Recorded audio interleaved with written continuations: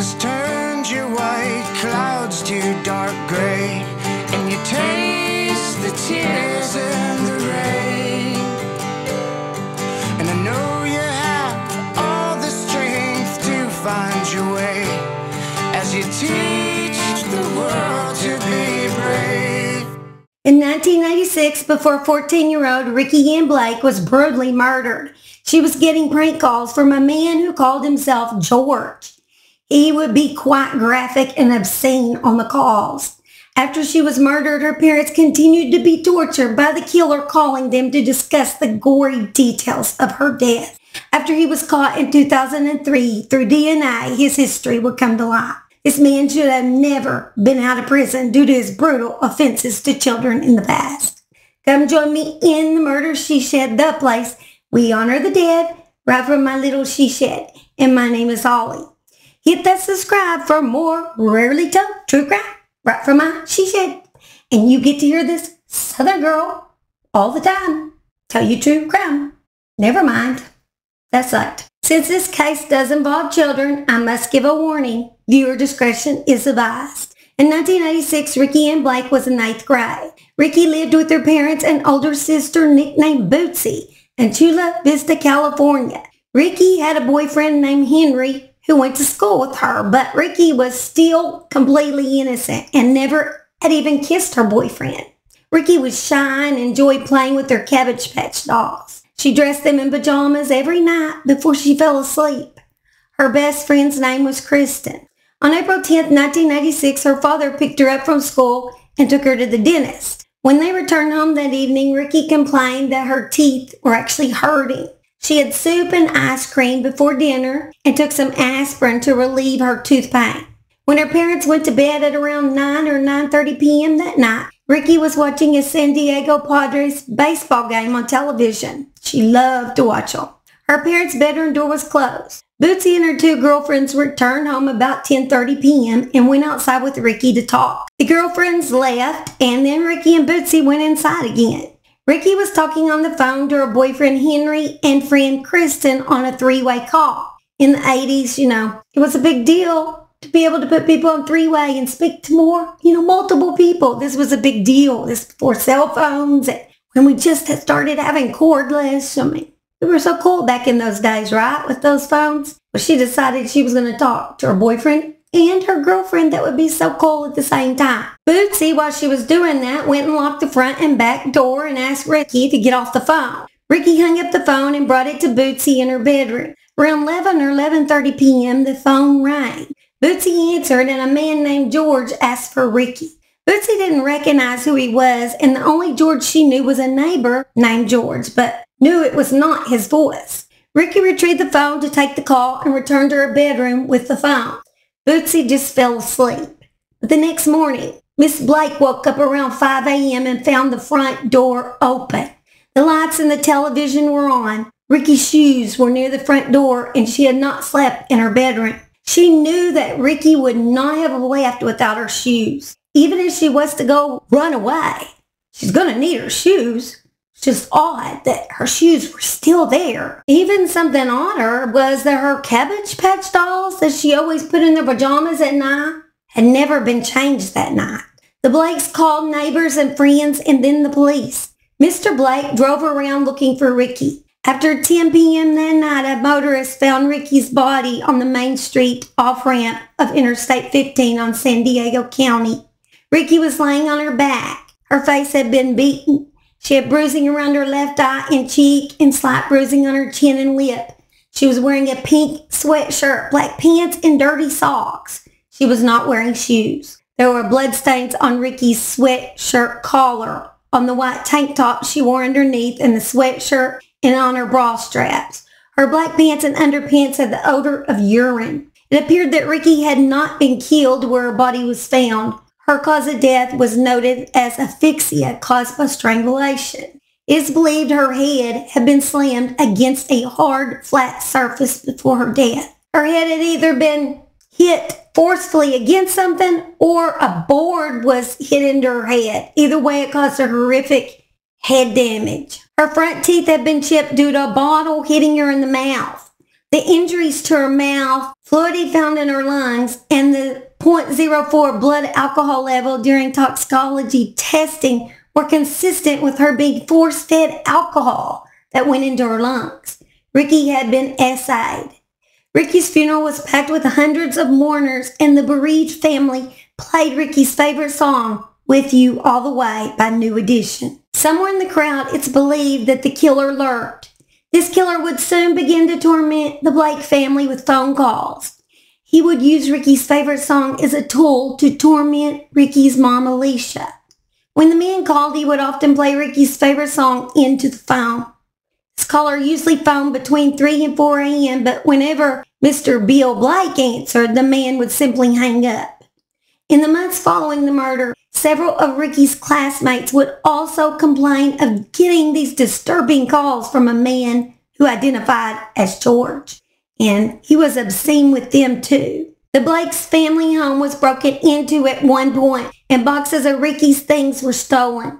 These items would be left on Rickie's grave or at the family's home for her mother to find. The most creepy to be found was strips of a man's shirt stuffed into a vase and placed upon the girl's grave. Often he would call to recount exactly what Alicia had done that day.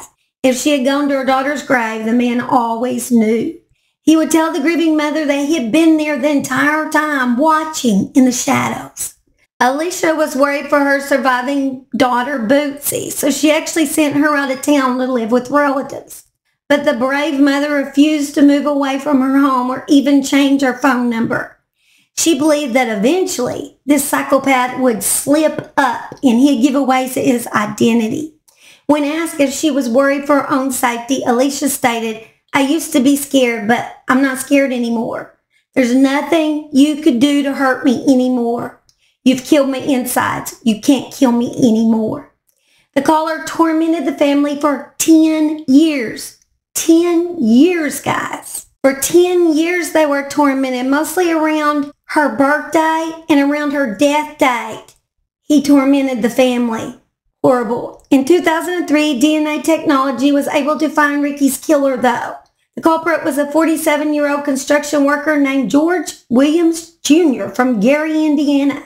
Williams' mother was physically abusive and his father was an alcoholic that left the family when Williams was small. He moved in with his uncle when he was about 12 and was given daily beatings. Between the ages of 10 and 13, he was molested by an older male when at a boys' club. In 1978, he joined the Navy and developed an alcohol problem. When Williams' daughter was 6 years old, he gave her alcohol and attempted to molest his own daughter. Yes, this only gets worse from here. This guy is a creepo. Creepy. Why he was out, I don't know. In 1981, he essayed a 15-year-old girl after taking her on a drive to what was supposed to have been the store. But instead, he took her to a deserted, dark area, forced her into the back of his van, ripped off her clothes, and RAP'd her. He then RAP'd another woman in 1985. He drove the woman to a freeway overpass and told her that he wanted to have sex with her. When she refused, he tied her up with his belt and some shoelaces and RAP'd her. In 1996, just 1 week after Rickie's murder and after getting a divorce from his wife, who he still visited 2 or 3 times weekly. This is when he decided to follow his ex-wife's neighbor, Velma, into her apartment across the hallway from his ex-wife's apartment. He followed Velma into her apartment, threatened her with a knife, and bound her wrists with a curling iron cord and her ankles with the phone cord. He poured baby oil on her private area and SA'd her. He then used a knife to cut off some of her pubic hair. After he was finished, he tied her back up and asked her who else was in the apartment. She told them her girls were asleep in the room, but she begged him not to bother her girls. "Please do whatever you want to me, but don't bother my girls." But he got up, he left the room, and in a few minutes she heard one of her little girls screaming. Here she is tied up. She couldn't do nothing for her little girls. Can you imagine how horrible that would feel as a mother? I can't even imagine. He had went into her little girl's room and SA'd her 6-year-old little daughter. Then came back in the room with Velma and assaulted her again before falling asleep. No conscience. After he fell asleep, Velma was actually able to untie herself and she went and grabbed her girls and left. He then spent 10 years in prison for this assault. Just 10 years. Just disturbing. He shouldn't have been out. He shouldn't have been out to even have done that. And he wouldn't end up murdering Ricky. He should have been in prison from the other things he had done in the past, but he was not. Then in 1998, he molested his 14-year-old male cousin. After it was learned that Williams was Ricky's killer, there was an odd mystery left in the air. The man that had called the family for 10 years to torture them about Ricky's death could not have been Williams, since he had been put in prison immediately after Ricky was murdered. So who was this man who'd stalked the family, broke into their home, left things on Ricky's grave? Could Williams have an accomplice? This man seemed to know certain details that only the killer could have known. George Williams was sentenced to death for the kidnapping, RIPE, and murder of Ricky in 2005, but who the mystery caller was, we will never know. After he was caught in 2003, oh good God. Hit the subscribe for morely rarely heard to told. Yeah, told to true crime. Never mind. That was all a rhyme, and it all sucked. Apparently, no one should pay me a dime. In 1986, Ricky Ann Blake was in 9th grade. Licky. Ooh.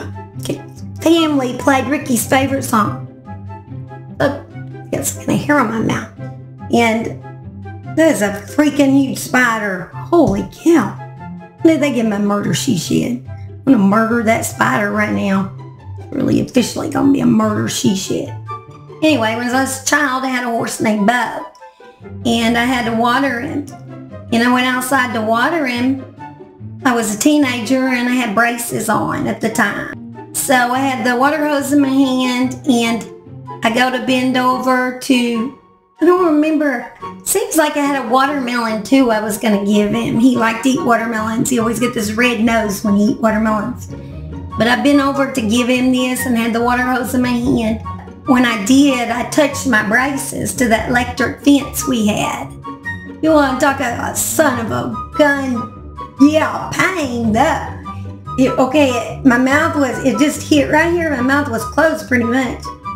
And I had go to school with a line, electric wire line across my mouth right here. How embarrassing. How do you explain that one? Oh, I got electrocuted with my braces. Yeah, that hurt like a son of a gun. I'm gonna tell you, I don't ever advise getting shocked. You have braces on, because quite painful actually. Quite painful. I don't know where that story came from. I don't know where a lot of my stories come from, but just farm girl stories. Life of a farm girl. This baby's been good today. He's been a good boy. He's been a real good boy today. Say we love y'all. We hope to see y'all soon. We hope to see y'all soon. Get your little snotty nose off of me. He's a good boy. He's a good boy. He's a good boy. He's a good boy. I know. I don't want to get you too wound up. Follow the light that speaks to you.